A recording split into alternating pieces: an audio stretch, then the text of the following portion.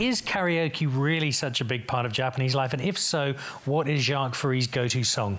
It is. Karaoke is massive in Japan. We actually, when I coached the USA side, they even got karaoke in the buses. So I had to sing, I think it was Neil Diamond. That's my go-to song. I like Neil Diamond songs. Sweet Caroline, that's my go-to song, and I think everybody loves it. So when I start singing that, you know, we really get into the groove of things. But like I say, karaoke, that's massive for them, and it's just probably something that they can let steam off after a day's work. Studio audience, you think we should hear a bit of Jaque Fourie singing? Yeah, it's actually funny. Right. I took you for more of a DMX type of guy. An easy mistake to make.